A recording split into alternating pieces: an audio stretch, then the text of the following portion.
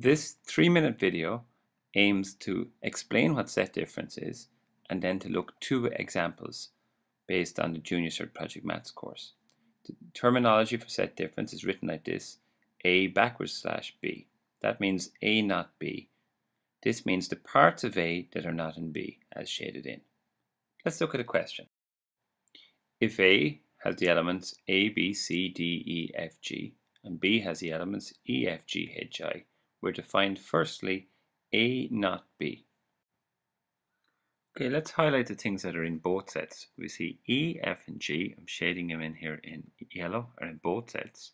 A, B, C, and D are only in A, and H and I are only in B.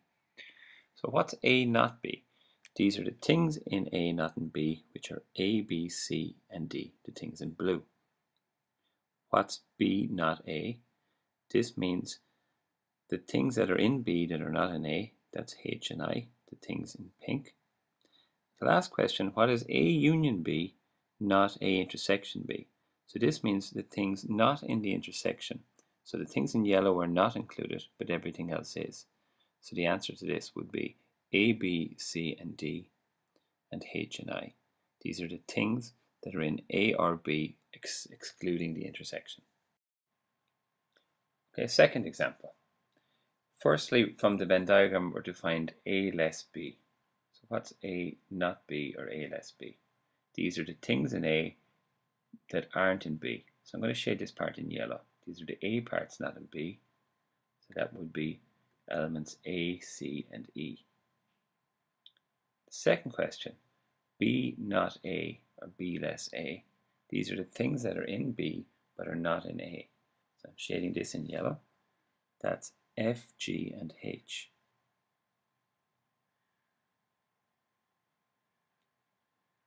Okay, third part, the union not A. These are everything inside the rectangle except for the things in A. So I'm going to shade that in. So the things in yellow here. The order doesn't matter. So it includes F, G, H, I, and J. They're in the universe but not in A. The last question, the universe not A intersection B. So this means everything except the intersection. So I shade everything except the intersection. Again, the order doesn't matter as long as we list each of these elements. So it includes A, C, E, F, G, H, I, and J. Okay, thank you for watching this video. I hope it explained what a set difference is.